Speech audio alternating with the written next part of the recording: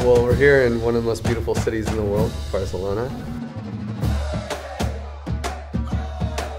We are currently ETHBarcelona 2022. ETHBarcelona. ETHBarcelona. You have no idea how happy I am to see so many faces and so many people here. This is my conference, you know, this is what I come to do in every Web3 event. We're trying to create a better future for humanity in some way or another. Artistas de todo el mundo de repente empiezan a colaborar, la gente habla de sus emociones, es como muy intenso todo, ¿no? I went up to check out the stage earlier and it just like smells like fresh.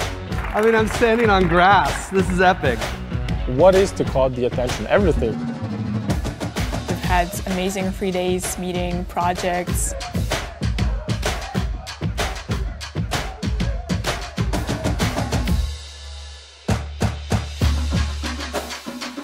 The possibilities to all of the people that don't know yet about Ethereum or option to participate in it.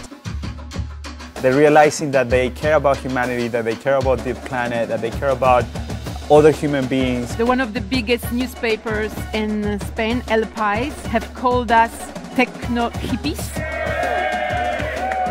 This technology has been a revolution for everyone who's in the art market.